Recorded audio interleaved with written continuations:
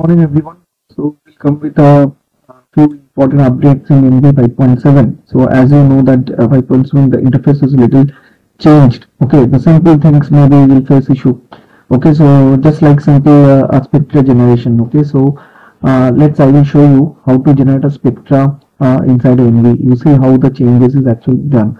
So I have one image which I will going to open. Okay, so that is a shortwave infrared image. Okay, so I will just simply open it. Okay, if you see here, there are certain band combinations we usually applied was shortwave infrared. Okay, so to highlighting the buildings different group.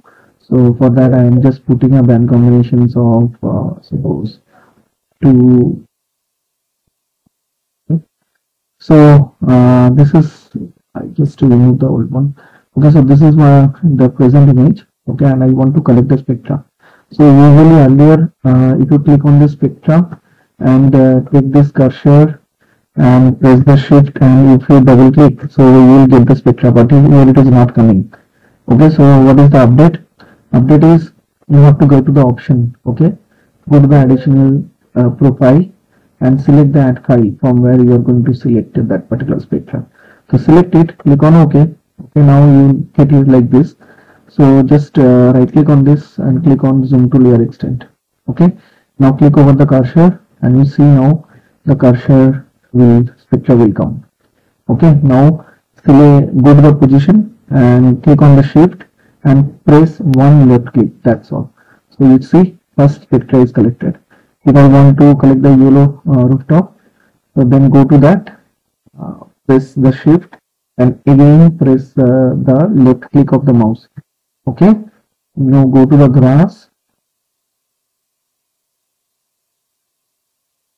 press the shift and click over the left side of the mouse. Now you see I collected the three spectra. I collected, so that will be this. Okay, spectra 1, spectra 2 and spectra 3. Okay, so like this way you can collect. So if you want to rename the spectra, you can rename accordingly whatever you are collected. Okay, so that is the way how you have to create a spectra. I hope you understand this changes. Okay, it just show the last part where we are actually collecting the spectra as an member spectra we are collecting, and on the basis of the member spectra we usually classify the image. But you see there is a certain change in 5.7. so that is basically, if you see here, if I go and do the spectral angle mapping classifications, I have my spectral library which I am just trying to open it here. You see this is the my spectral library will be here. Okay, so I just open my spectra. So usually this is the spectral library which I collected my spectra, which I showed you earlier how to collect, and you can save it in a spectral library. Now suppose I will take this spectra and in my plot window I will plot all the different spectra. So to do this classifications based over this spectra which you collected, if you want to do, so usually we go for the spectral angle mapping classification. Okay, earlier 5.6, or if you see, that is we are going to do with this, but there is no options to go for this plot window.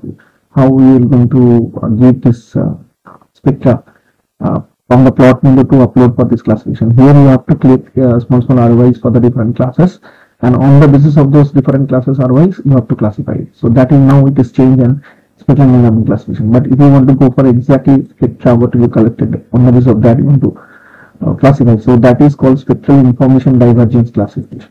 So now the name was changed. So this is the earlier spectral angle mapping classification technique. Okay, so select it and then simply click on OK. And if I want to import this plot one, then this is the plot window, and I select all the spectra which I collected,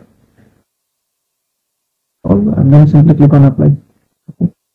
So for the memory I will just show you this one so that you can understand how classification is going on. So see simply.